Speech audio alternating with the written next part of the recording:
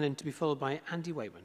Thank you. I thank the Cabinet Secretary for advance sight of her statement, and on behalf of Scottish Labour, I offer our condolences to the families of the people who died after contracting mould infections at the Royal Infirmary of Edinburgh. We recognise too that this is also very distressing for the staff at the hospital. But unfortunately, here we are again. It's a different hospital, a different city, different infections, but the outcome is the same. Patients have died and public confidence continues to dip. The Cabinet Secretary rightly mentioned the Queen Elizabeth University Hospital, as well as the lessons from the Bailey Leaving outbreak of 10 years ago.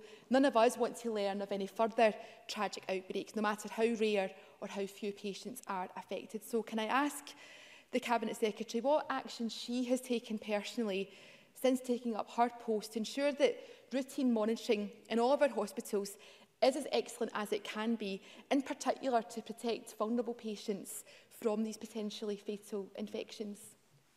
Cabinet Secretary. Grateful to Ms Lennon for her question.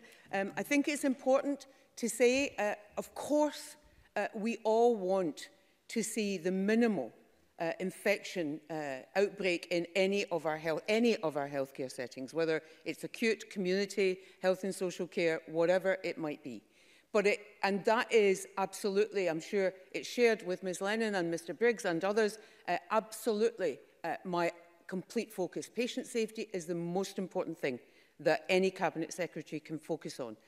But we need to accept too that not all healthcare infections are preventable.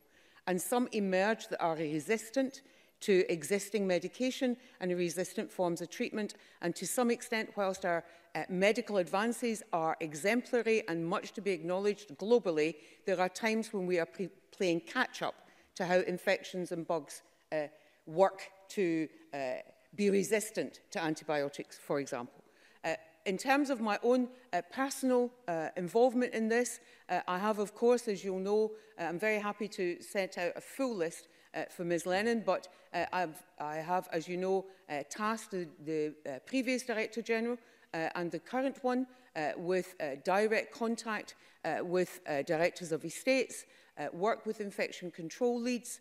We have a regular update on all of the issues that this chamber is aware of. We have raised it with chief executives at every meeting. I have raised it with the chairs.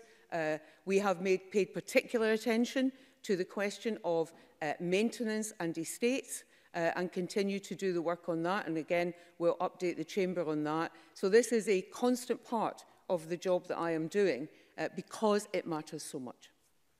Andy Waitman.